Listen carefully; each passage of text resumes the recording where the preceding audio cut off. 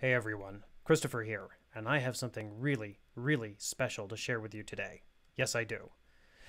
First of all, we are in my survival Minecraft world, in my throne room, which I'm rather proud of. I kind of think that everyone ought to have a throne room in their Minecraft world, especially if you write sci-fi fantasy the way I do. By the way, those lapis blocks up there were a pain to collect.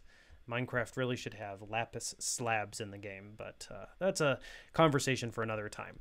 In any case, as I said, I have something really special to share with you. For the past few years, I have been aware of a group of very dedicated fans who have been working on an Alagasia-themed Minecraft server. I know, how cool is that, right? Now, when I first found out about this, I didn't have the time to tour the server. I was busy working on To Sleep in a Sea of Stars back then, and then The Fork, the Witch, and the Worm, and then To Sleep in a Sea of Stars again. Fortunately, both of those are finished. And a couple of months ago, it was pretty late at night, and I was playing some Minecraft. In fact, I was working on this throne room right here. And I bopped over to Twitter, and one of the founders of the Alagasia server, a guy by the name of Jack, I believe he founded the server with his brother, he invited me to take a tour. And I thought, what the heck, I'll do it. Now, had never actually signed up onto a multiplayer Minecraft server in my life, and what a way to start. This server is incredible. In fact, words don't even do it justice, which is why I'm going to have to show you what they've been doing. These crazy folks, these amazing, wonderful, awesome, crazy folks have been recreating all of Alagasia in as close to possible of a one-to-one scale.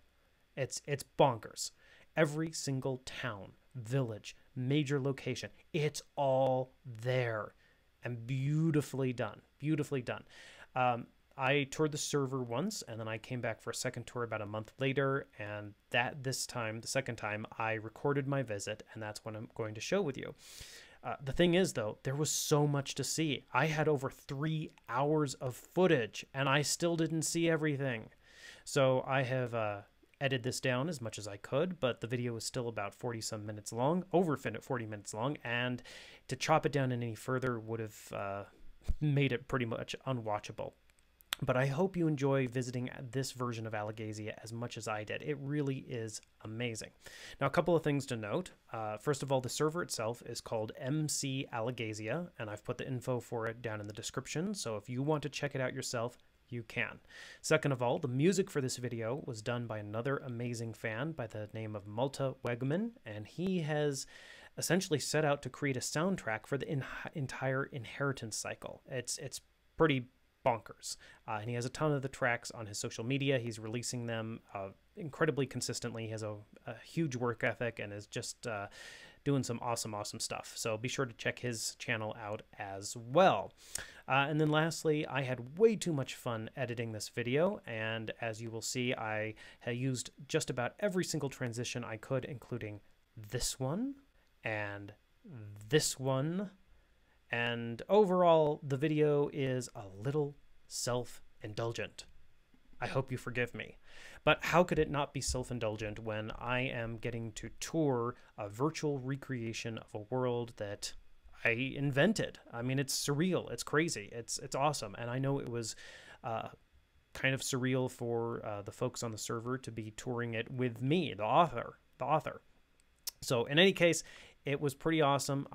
Ooh, dramatic lightning. In any case, it was awesome. I hope you enjoy it as much as I did. And without further ado, let's go to Alagasia. And here we are at the Gualda Falls, looking out over Palancar Valley.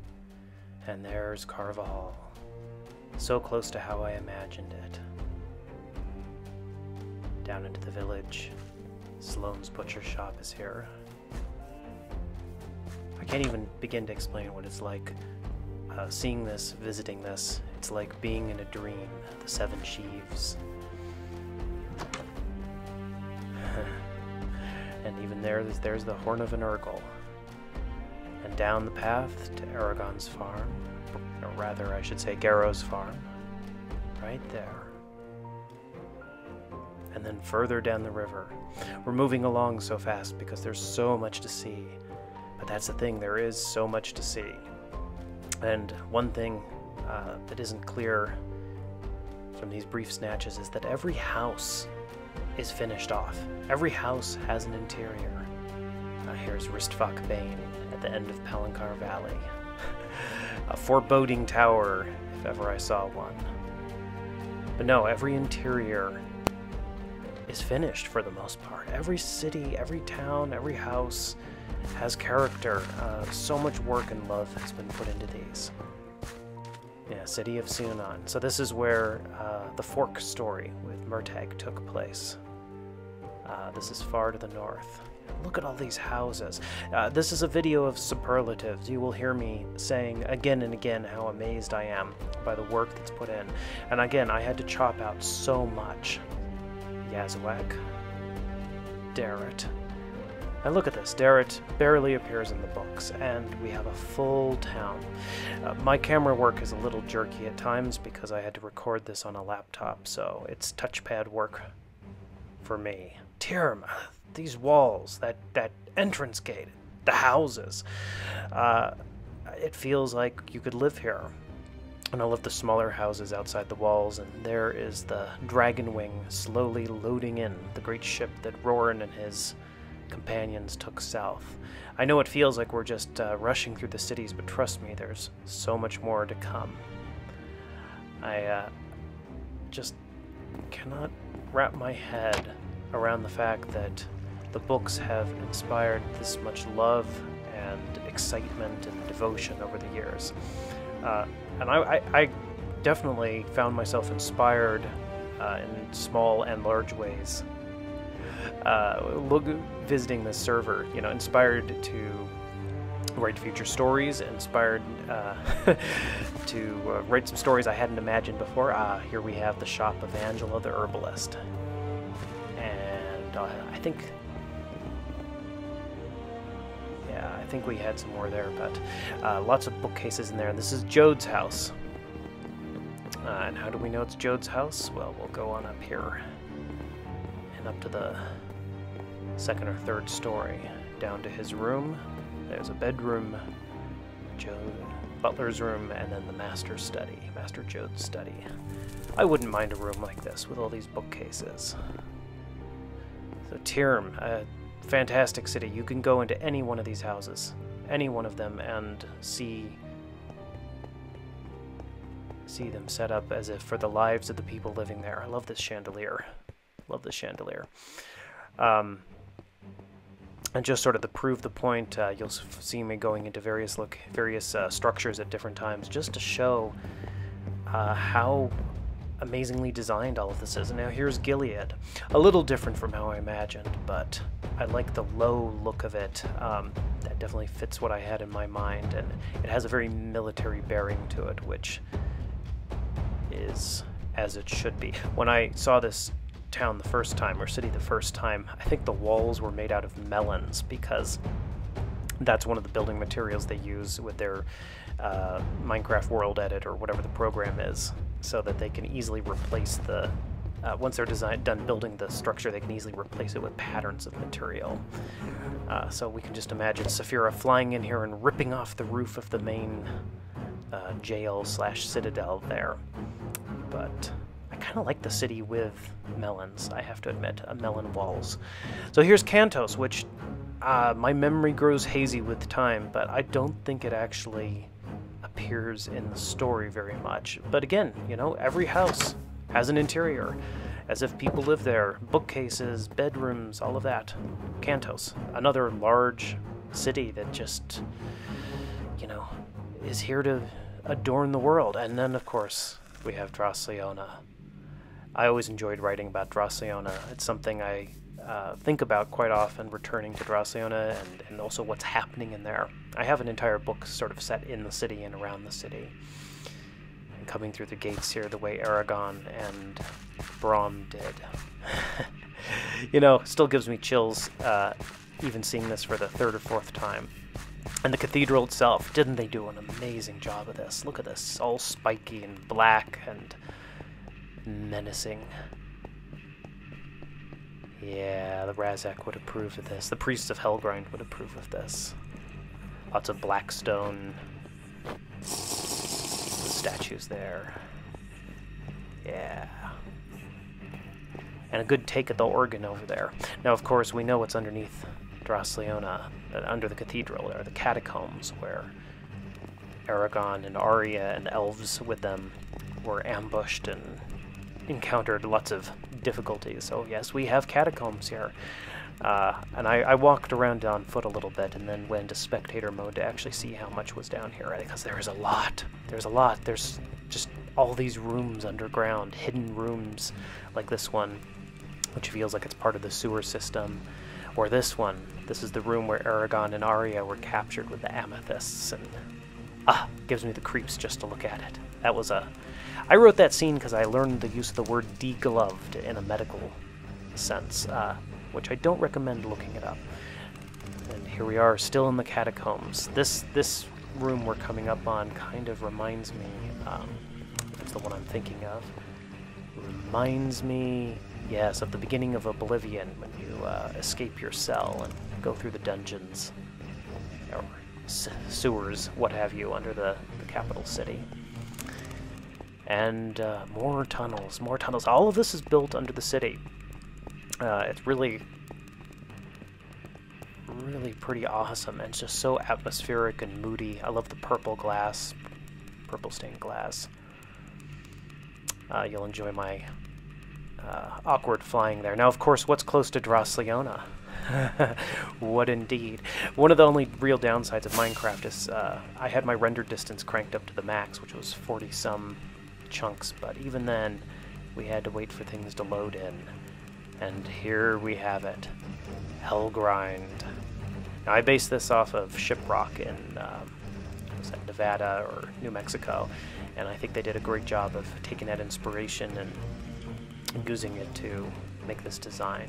Now, there's no base for the Razak inside of it yet, but that's still going to be built and is planned. So there it is, Dracleona. Look at that. What an amazing, amazing build. The exclamation points over some of the houses mean they still need a little bit more work on the inside, but... And Hellgrind. Yeah, here we are. Farthendur. I know you guys were waiting for this one. Up we go. Now, this isn't as tall, of course, as the actual Bjor Mountains, but it's tall enough. Tall enough. I think we started at pretty close to Y0, maybe Y20, and we're going up to build limit here. I had to do this. I had to fly up to the top. I've always wanted to fly to the top of the Bjor Mountains. And you'll see what I did here. You'll see what I did when I was here last time, during my first tour. We're coming up on this. This is the highest point of Farthendur, and what does it say? Christopher was here. That's right. Now here's the mouth of Farthendur, and I'm going to fly right on over it. And down. Down we go, and you can see the ring of icicles around the mouth of the giant mountain. And there we are. There's Trondheim. A bit smaller than real life, but impressive nonetheless. And that's the thing, is even though, of course, all of this was done in creative mode, that doesn't, take away from the work that was required. It is an enormous amount of work. Here we're running into the limitations of Minecraft and my computer with waiting for all these chunks to load. But, oh, what a sight. What a sight. And again, to go back to the creative mode thing, I mean, just coming up with the designs is a ton of work. Placing them in the world, making sure that they look right, feel right, all of it is incredibly difficult. I did the math on the real Trondheim one time, and the amount of square footage is simply staggering. You basically take the largest skyscraper you've ever seen, not the largest one ever, but something like the Empire State Building or even bigger than that, and you lay it on the ground, and that's essentially one slice of one story, the ground story, and then you have to, spin that in a circle to get in just one floor of Trondheim. Yeah, the square footage is absolutely bonkers. You could live your entire life in Trondheim and, not know anything else and never need to know anything else. You could have entire groups of dwarves or peoples that never even see each other. Now you're seeing wool here in the walls because that's something they'll be replaced in the.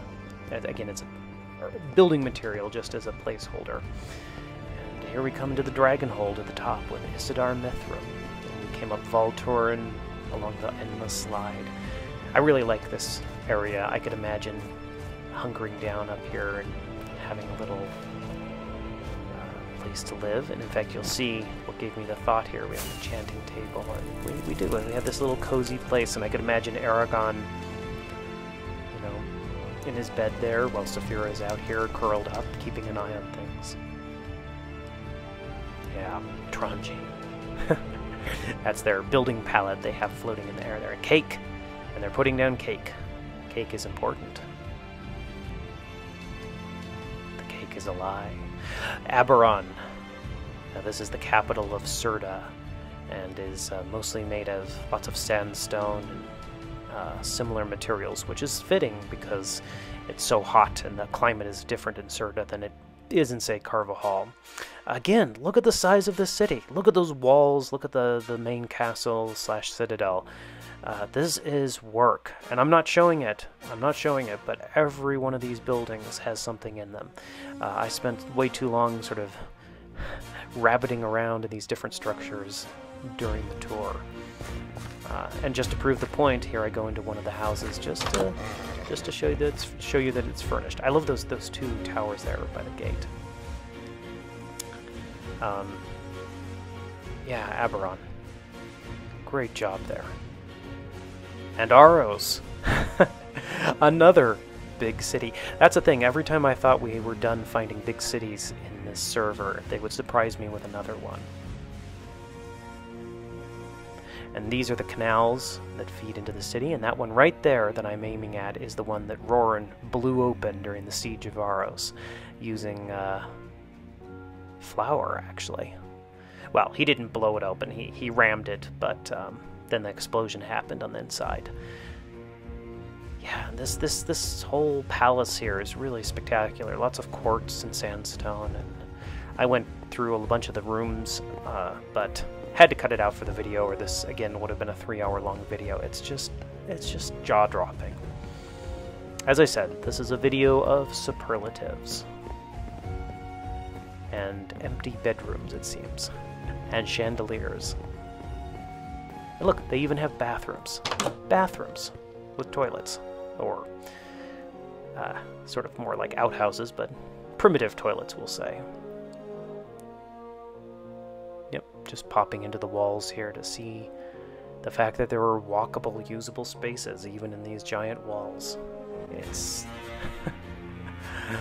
oh, it's amazing.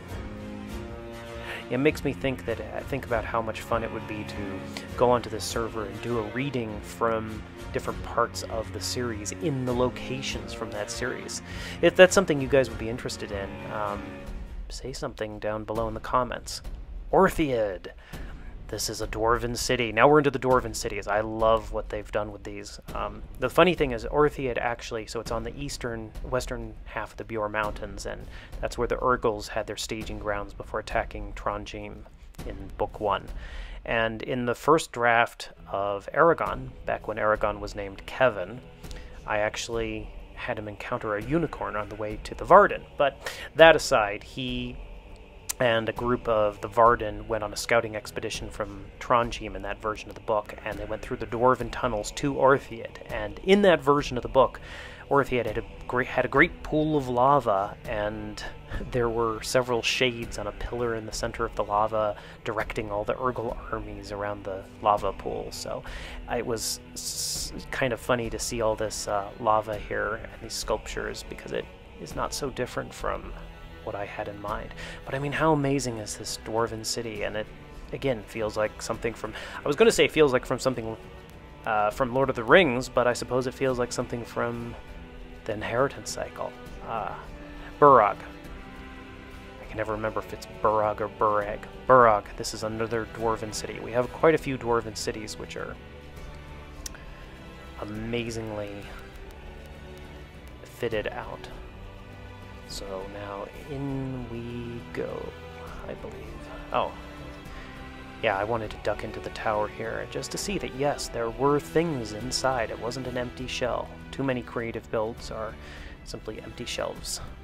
Shells. Not shelves. Shells. Alright, now let's go in. There's a banquet table here. A feast fit for a dwarven king. Now this is where shaders would have been nice. As I was said though, I had to record this on my laptop.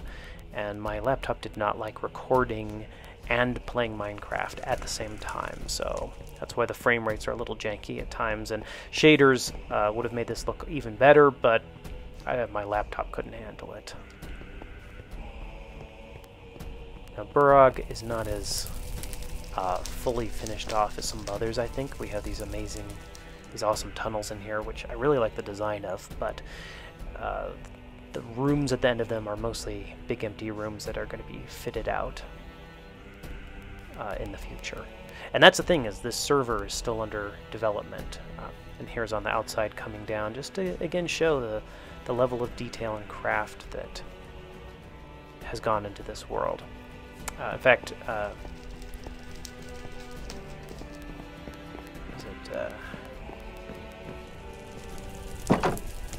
yeah, it's just, sorry, I lose my train of thought watching this, but yeah, Jack told me that even he's surprised by what's on the server. Yeah, this is Galfney, and this is... Wow. Wow. And what else is there to say? A dwarven king to sit on the throne of this amazing location. Moria? What's Moria? This is just, yeah, makes me want to go live there. I've always said that if I could go into Alagasia, I would go live with the dwarves, because they live a long time and they know how to have more fun than the elves.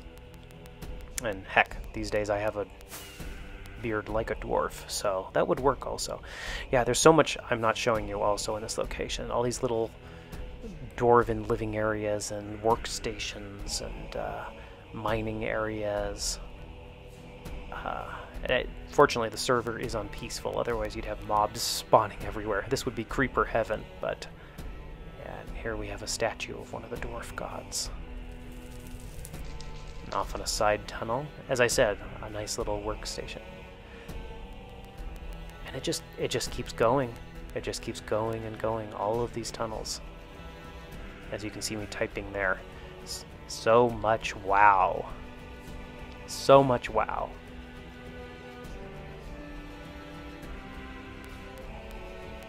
Yeah, I spent a little extra flying around here because it was just so amazing.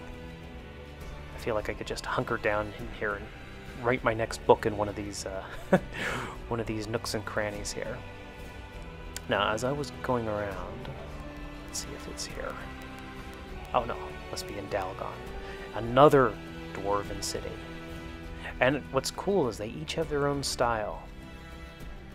They each have their own style, and partly because they're different dwarven gods on either side here. There are different builders and designers. Now, when I visited here the first time, there was a giant, like, crystal heart hanging in the center of this room, but they're redesigning it, so unfortunately I can't show that to you now. But look at this. Look at this. Just look at this. You really could see a dragon in here, or dwarves. I have a urge right now to start singing the Diggy Diggy Dwarf song, which, if you're not familiar with Diggy Diggy Dwarf, go look up the animated version and also the heavy metal version, because they're both pretty awesome. Now, what's cool is a lot of these cities don't appear in the books, but I feel as if the builders here really did capture the spirit of the dwarves and have done an amazing job of extrapolating and expanding on what I had. And so if I do write about these cities in the future, I may very well be thinking about some of this when I write that. Yeah, here are some of these dwarven huts. Look at this. Look at this. Little bed. Yeah. I found cake. The cake is good. Eat it with Steve's head. The cake is not a lie. Put the cake back if you eat the cake. Speaking of eating, we'll turn around here and another amazing banquet table. And look at this. They mirrored it. They mirrored it in the ceiling. For those of you not familiar with Minecraft, that means they built a duplicate of the tables up above, behind glass, to make it look mirrored. So that's actually kind of crazy amount of work. That's why I'm staring at the ceiling there. And down we come to another dwarven king or god. I actually like to think it's a statue of a dwarven god. Maybe Helzog. And here we are at Tarnog, which is just the dwarven city Eragon stopped at along the way to Elismira. The tiered fields there. Yeah. These dragon heads pouring lava in. That's so cool. The floating actual ender dragon heads there were the other players who were taking me around. So this staircase now, this is where the dwarves had their bas-relief enameled sculpture, essentially. That's the history of their people, and that would have been along these walls. And the reason I had them use that bas-relief technique, if I'm saying that correctly, I think I am, but and the reason I had them use enamel for it also is that it's the only sort of paint that would last long enough for dwarven lifespans. And here we are in Elismira with nothing but custom trees everywhere you can see. And look at this, the Manoa tree there is so large that it's having trouble loading.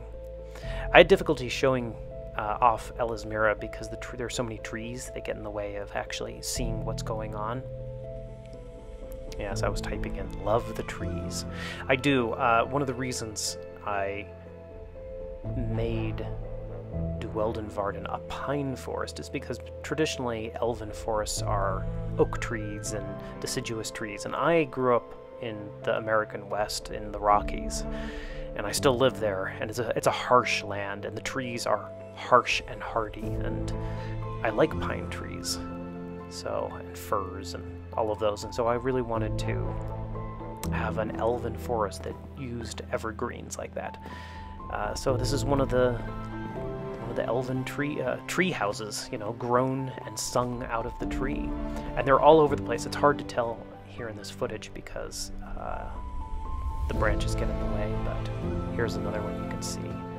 It's almost every tree in this area has some sort of living area, and I think Arya would have loved that with all the plants there, all the flowers. And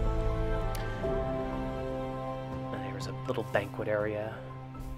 And there's all sorts of little Easter eggs hidden everywhere. Oh, this is Runan's Forge, where she and Eragon made Brissinger together.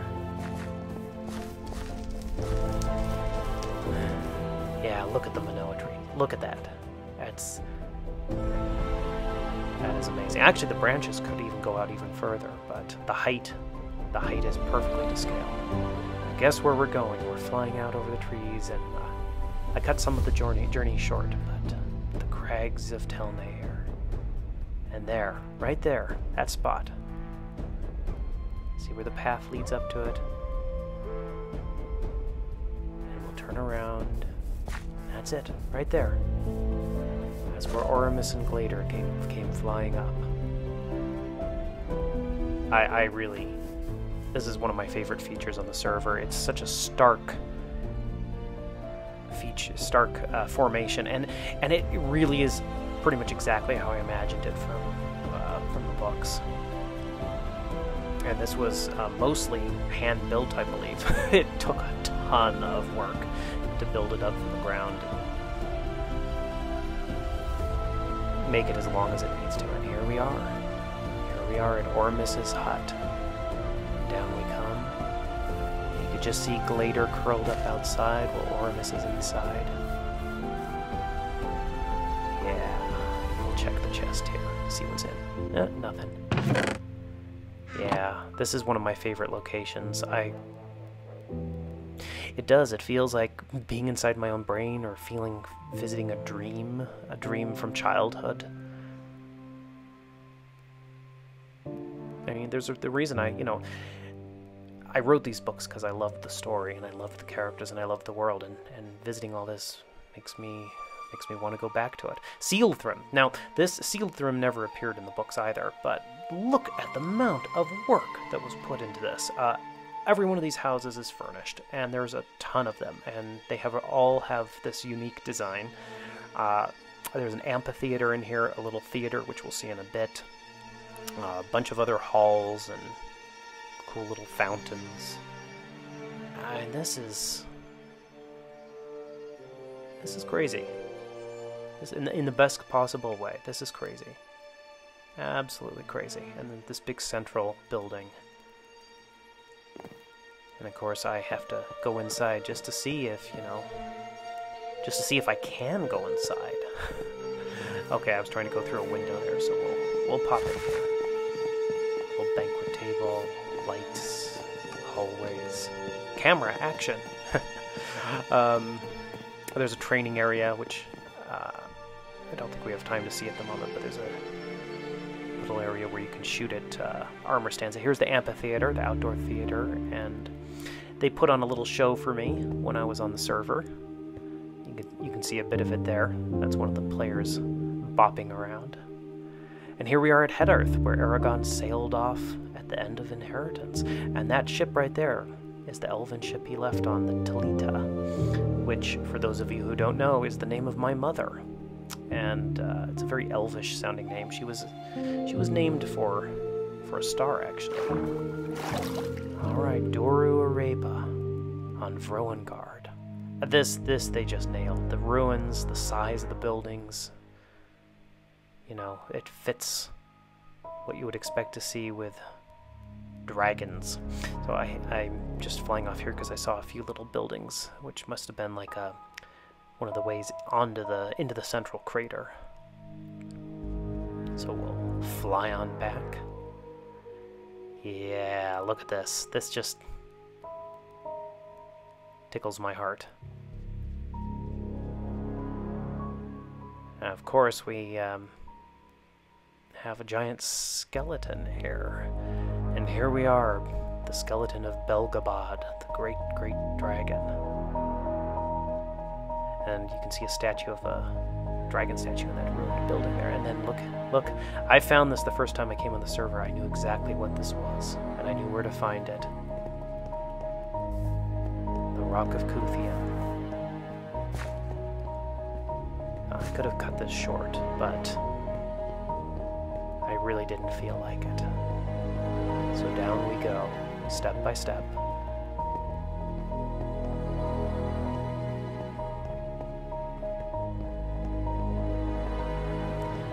Now the vault itself is unfinished, but you can see the beginnings of what it'll be.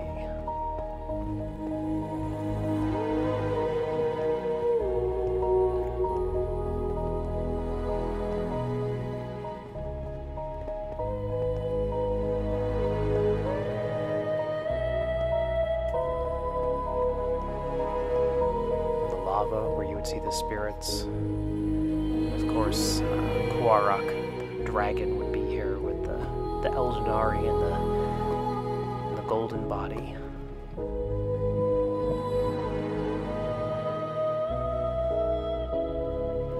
The Haderach Desert. This one again. The scale of this whole build is amazing. It's not finished yet either. But down here we have caves where the dragons would be nesting and laying eggs and basking in the summer heat and staying cool when it got too hot. Although I don't know, can it really get too hot for a dragon? They do breathe fire after all. So all of these caves would be for the dragons to live, and that's something I guess they're going to build out and put some cool stuff in there. But yeah, this almost reminds me of Monument Valley. If you've seen any of the old westerns, you would have seen some footage of Monument Valley. But yeah, look at this. Look at this. There are caves in each one of these, and again, my computer can't even load all of this. I like the helpful arrow in the sky. Eragon could have used that. How to find the Varden. Follow this arrow. The Burning Plains. So this is definitely not finished yet. The blue is, I think, blue wool or something is just a placeholder. Although I kind of like the blue. It gives it a cool look. Urubane / Illyria is not finished yet, but it's the right shape. Bellatona. Here we go, moving right along. Another fully built, large city with a really nice castle in the center.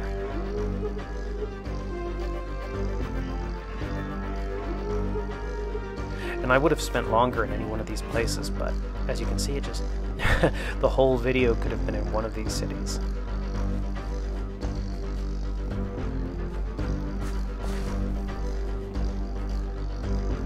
And here we are at Feinster.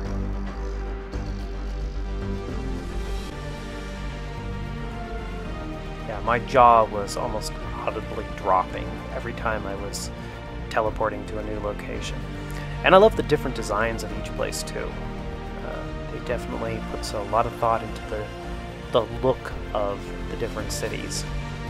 And they don't feel copy and pasted, which is impressive because they're not. Yeah.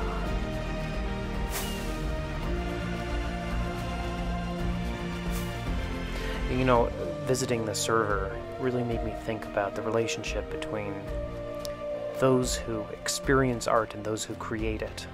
Because all of these places live deeply in my mind, but in some ways it almost doesn't matter if other people don't share it. You know, it would just be a very personal, private thing if it was my own imagining. Yeah, another city, Douth, that doesn't appear in the books, and here it is, just completely imagined.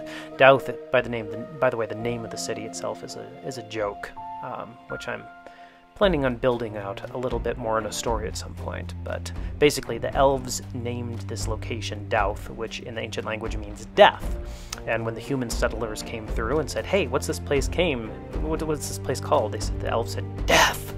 And the humans said, "Oh, okay, we'll call it Death. We're settling here." And they didn't realize what it was meant. This little throne here is a secret one hidden underground at Douth. And Narda.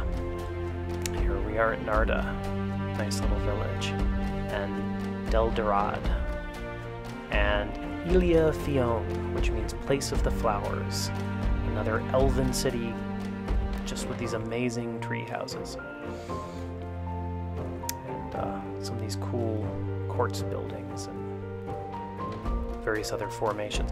But no, I was definitely thinking about how it is when you create a piece of art and it goes into the world, and if it's successful, all of these different people have different reactions to it and different relationships with it that have really nothing to do with whoever it was that created that art. And you know, this server is sort of a physical expression of that. And I'm not quite sure how to feel about it aside from grateful and amazed.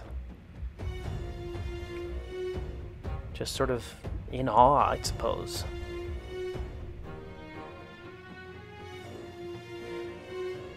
This Urkel village reminds me of the one from The Fork, the Witch, and the Worm, from the Worm story. It's sort of has some of the same dimensions. Yes, and here's the Boar's Eye, which I believe this would not actually be possible in the most modern, to create from scratch in the more modern versions of Minecraft, because the water works differently, but they can update without causing themselves too much trouble. You have a crashed ship there. And, I mean, how cool is this, right?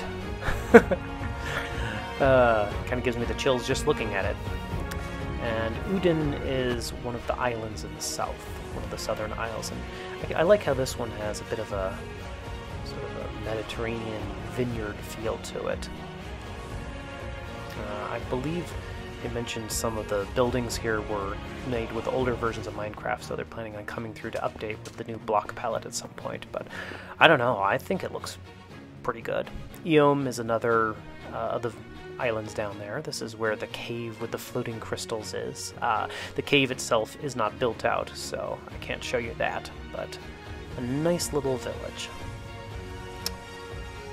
And we're gonna swing around here. I'm not sure where we're going next. So you think we've seen everything, right? We've seen all the big cities, we've seen the Dwarven tunnels, we've seen Drosleona. It's like, how much more could there how much more could, I can't talk today, how much more could there be to see on the server? Well, here's Kawasta. This is on the western coast. This is where Braum is from. Remember, his family were illuminators of manuscripts, and this is where they're from. And this is probably one of the biggest cities in the entire server. can see me changing my modes, great game modes, so I can walk around on foot a little bit.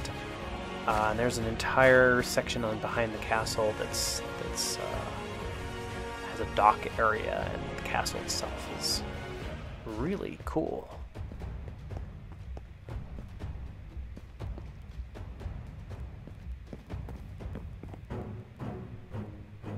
Yeah, just taking this view.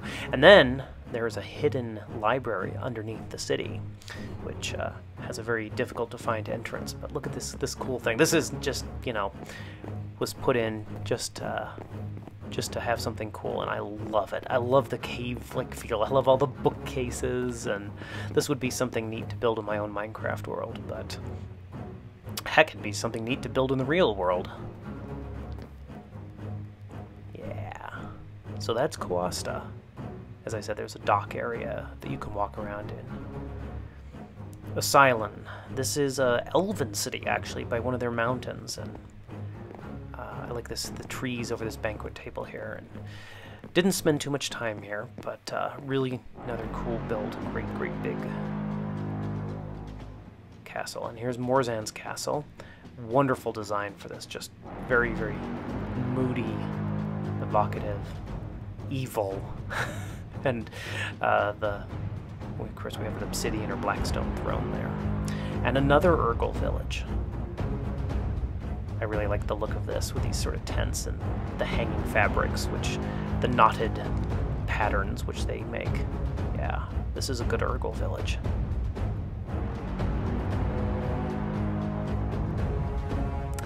Edur Ithindra. This is the tower where Eragon met Tenga.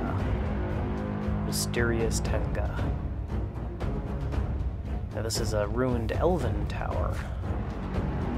Kantos. Look at this. Another huge city that has been built. Bragenhold. Yeah, I was moving fast at this point. There was still so much. This is where Durgrind Dingitum has their headquarters, where Auric was married, and where the Forest of Stone is, or fairly close. Now, the Forest of Stone isn't in the server yet, but they're also working on building that. This has a really cool design to this. This color palette feels very dwarvish to me. The Inner Sanctum of Morgothal. And Sithri. Sithri, that's originally an elvish name, but humans live here now. Some cool roof shapes there.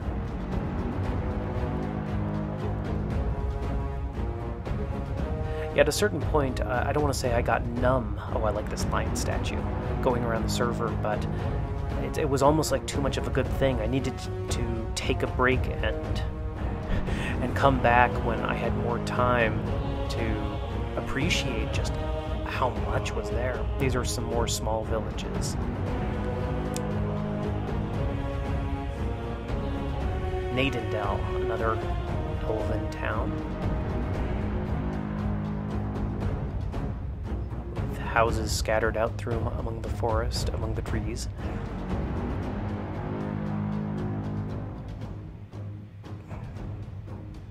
Petrovia. I had to have a Russian-sounding name somewhere on the map. Don't ask me why. I just 15-year-old, 16-year-old me felt it was necessary. Petrovia.